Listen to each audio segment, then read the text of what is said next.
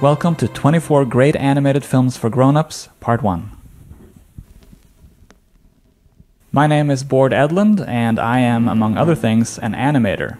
But I'm an animator who dislikes 90% of all animated movies, because most animated movies are, unfortunately, made for children. And while I am, obviously, incredibly youthful, and really in the earliest springtime of my life, I am not a child, and presumably neither are you. Okay, so this is not a ranking. Instead, I have spent an illogical amount of time putting together an advent calendar. So behind each one of these little doors lies a gem of a movie. Most of them are feature length, but there's some shorts in here as well. Let's get right into opening door number 1. This film packs more weird ideas into 23 minutes than most TV shows muster in 6 seasons. It stars a sort of wealthy, muscular, superhero version of Karl Marx representing the East, and a sexy, empty vessel, capitalist Marilyn Monroe pastiche representing the West. And then of course there's the fish photographer who becomes witness to a crime. This film is so inventive, so constantly interesting. Check it out. Ah yes, this one you can actually watch this free on Vimeo. It's a 26-minute wild ride through post-industrial Europe steeped in rave culture, and follows a woman who runs away with an unstable criminal weirdo. Aesthetically, it's an absolutely thrilling tour de force combination of line drawings and kind of floaty 3D camera work. This, to me, is what I would hope VR could be. It feels both incredibly realistic and incredibly alien.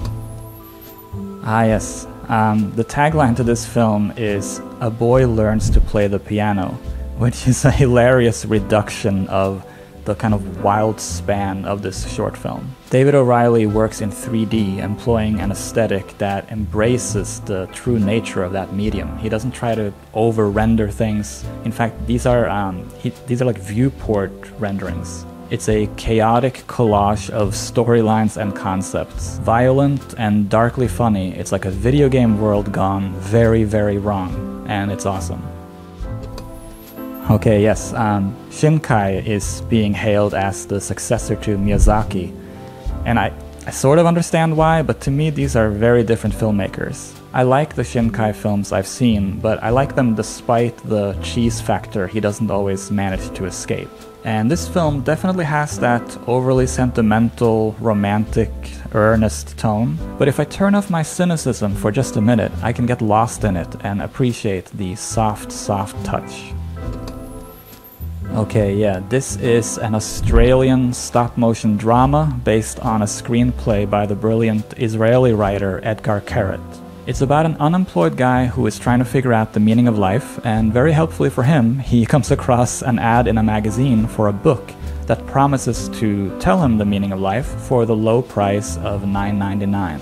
We also get to know various interesting neighbors of his living in the same Sydney apartment complex. This movie has a great handmade feel and a beating heart. Okay.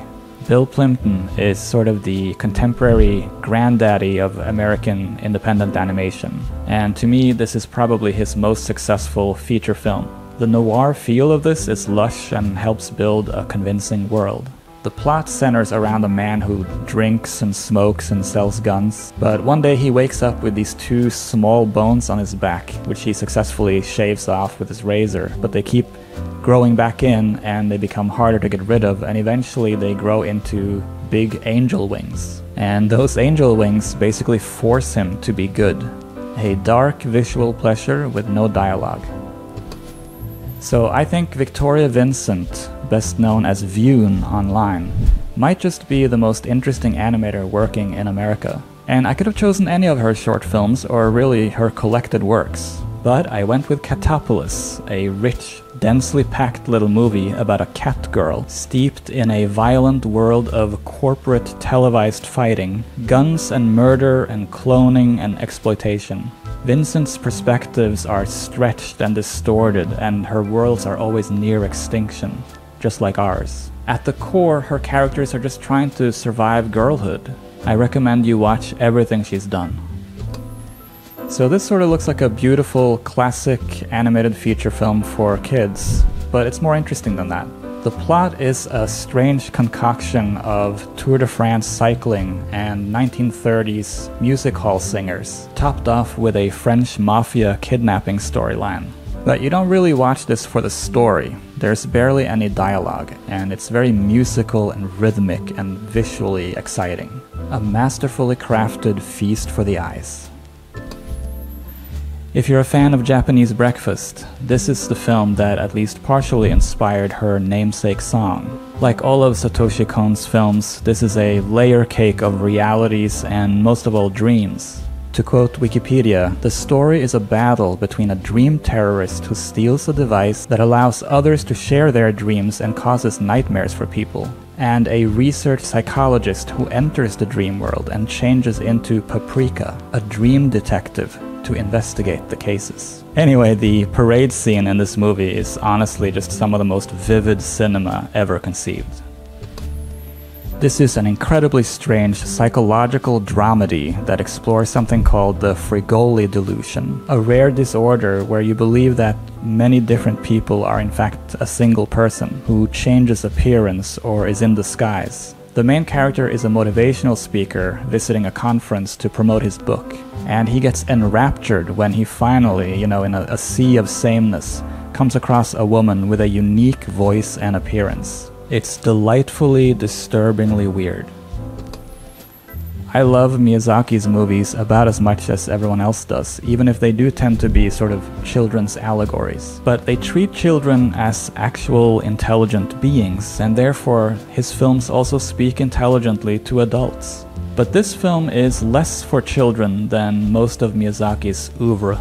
It's a more adult film about a collision of art and war, about illness and commitment and love. And I feel it's also a kind of a celebration of kindness, something the world needs so much more of.